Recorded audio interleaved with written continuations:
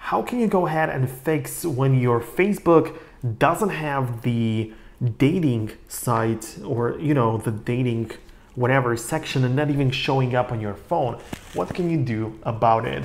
First of all, you can open up the Facebook. Naturally, make sure you have the app, as there are some people who just want to use the browser, right? So let me just, I was running a shortcut, so let me just do that. Okay, now I can come back to the Facebook app, and usually you're looking for the dating in here at the bottom, but in case you cannot find it, you can see I do not see it.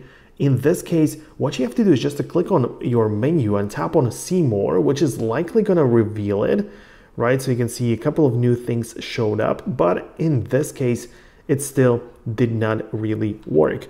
The reason for this could be that this page, which I'm using, is essentially not my personal profile.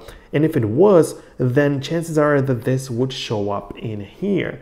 However, you can also play around with the options to make sure it shows up at the bottom. So when you go to the settings in here, and in this section, you just want to look at the tab bar, which is right here. You're going to click on it, and you want to customize the tab bar.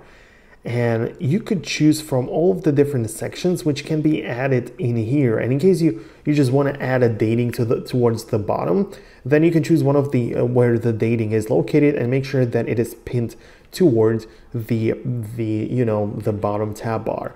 Again, the reason why I do not see it, and why you may not also see it, is because you may not have a personal page. Like you can see, I'm using this page, which is not even created for myself. So these are essentially my tips on how you can achieve these results. Also, in case you still cannot find it, I would recommend you to just look it up inside of the App Store. Literally go to Facebook in here and make sure to get the update, as a lot of times, the new features are going to be pushed through an update from the App Store. So it's quite likely that you don't have the latest version of the actual app. And yeah, that's like the only thing you can do about it. Besides that, I would recommend you to actually use a web browser, either on your phone or on another device, to see if anything would change because of that.